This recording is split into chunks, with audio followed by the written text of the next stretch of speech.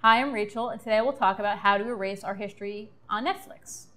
All right, guys, you can't erase your history on Netflix. It's there. So several ways to get around that. If the reason you want to erase your history is because you don't like the suggestions and you want to alter your preferences so that you get better suggestions from Netflix, that we can do by going up to our little name and go to your account.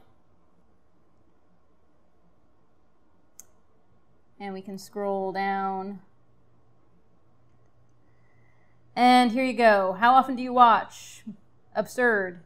Click on never. Or I can click on sometimes. Or I can click on often. And you can go all the way down, changing your preferences just like that.